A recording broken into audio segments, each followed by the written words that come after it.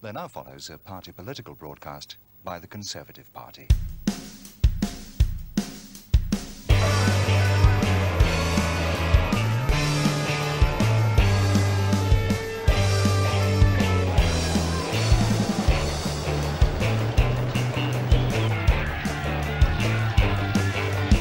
Violence expressed by a few, but still too many of our youngsters, is a sign that there could be something wrong in our society, deeply wrong. However, there is no single simple cause one can blame. It is a weaving together of many factors. Which of them do you think are most responsible? What can be done? Let's start at the beginning with where we bring up our children. Where did it all go wrong? What can be done? I heard that Glenn had gone into politics.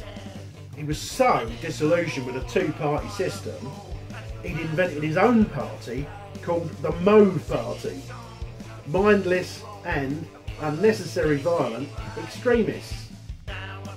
He stood in a by-election in Streatham and he got beaten by John Burkow.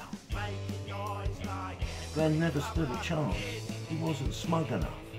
The public do tend to like a smug Tory, don't they? No! So what we do now is going to shape the future for our children. And it's going to decide what sort of Britain we hand on to them. And so the music fell silent. I've still got tinnitus to this day!